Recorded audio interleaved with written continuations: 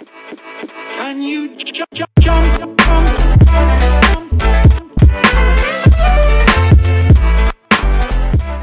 Ride sideways.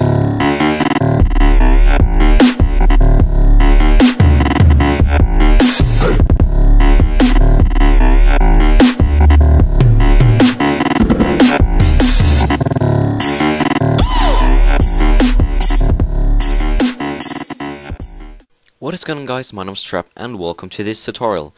As you can see in the title, it's about audio-reacting particles, and I never found a tutorial on YouTube yet, so a friend of mine found out and he told me, and yeah, I'm going to make a tutorial about this, what you just saw, audio-reacting particles. Okay, so what you do is, I'm gonna just close the comp.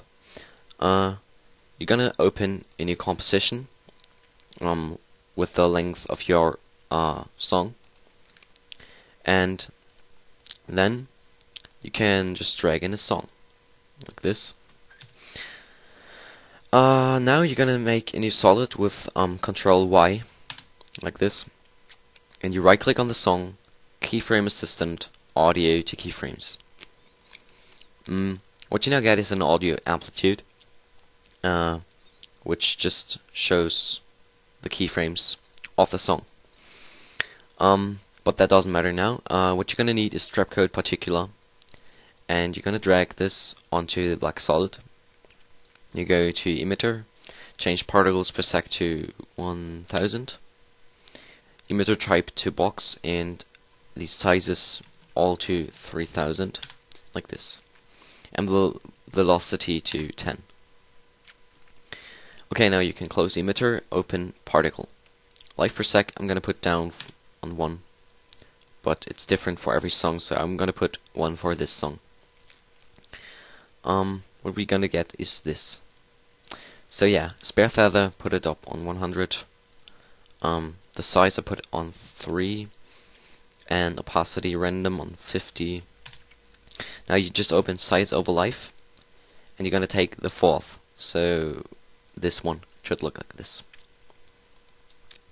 Color is doesn't matter, you can change it by your own, what you want.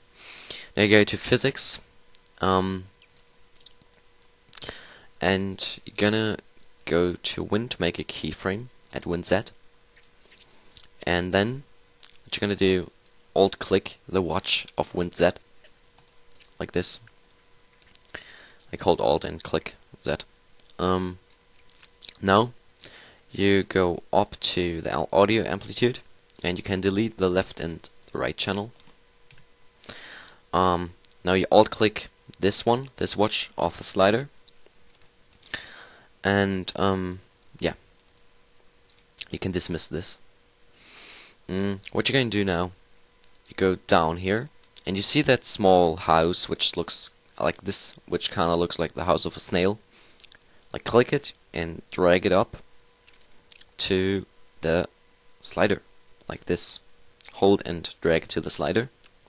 And what you're gonna do now, you make this thing, which is like a star, and put it on 100.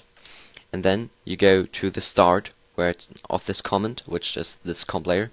Right at the start, before all text, you put a minus. So it looks like this. Click anywhere else. And that's it. Now it's audio reacting, and I can show it pretty easy to you. I'm gonna pre-render a small bit like this.